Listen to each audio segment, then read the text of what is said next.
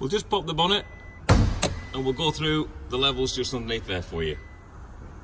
To lift the bonnet, the little release catch is just above the badge, just off centre.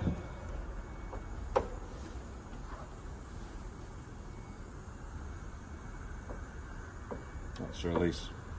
You can see this one's just been PDI'd ready, so if you look down here, our guys are absolutely spot on. Everything's all nicely copper slipped up ready, just to keep everything nice and free in years to come. Hold the bonnet up just with a stake, just locks in position here. Now, we've been asked a couple of questions about AdBlue. All the 2.4 engines now on this generation Hilux have got AdBlue. I'll show you where the cap is for that. So there's a little blue cap here. If you look on there, you'll see we've got AdBlue just on here. There's a tank just below here that will hold about 11.8 litres. Now on average we tend to find the AdBlue light will come on the dashboard somewhere between 6,000 and 8,500 miles. When the light comes on, it's important to put some AdBlue in, because the AdBlue has to be in the vehicle running to lower the emissions. And when the light comes on, we've got about 1,400, 1,500 miles left. We've got a bottle of AdBlue just over here. We'll show you that so you can see it exactly. So that's all it is, fairly simple and straightforward. And again, those tend to be approximate the intervals that it comes on. Dipstick for the oil with the yellow dipstick here. Usual, just keep it between the minimum and maximum just on here. Windscreen washers, just on this one.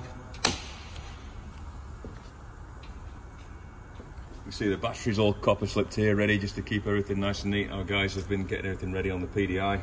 Got a great workshop team, very, very lucky. Coolant for the engine is just here. And on the side, if I just take you around to this side, we've got a level on here which I can just show you, just so you know. Just important just to make sure you keep an eye on these. You know, a lot of people nowadays tend to not bother lifting a bonnet and going through stuff, but I'm maybe a bit old school, and I think it's important that you keep on top of it. So if we look on here, just keep it to where that level is. It's where it wants to be when the vehicle's cold. It's also important, obviously, you don't undo that if the engine's hot. There's a sticker on there just to warn you anyway about that, but just to mention. Brake master cylinders just over here, and there's the reservoir for the brake fluid. Again, that's all done and dusted. The reservoir is this one, which will be the power steering fluid. You can just see there's a level just on the side. That's all on there, everything all's checked and topped up. Just out here. Okay. Great, well, I hope that's of help under here. Any questions, just drop me a question through and we'll do our best to answer. Thank you.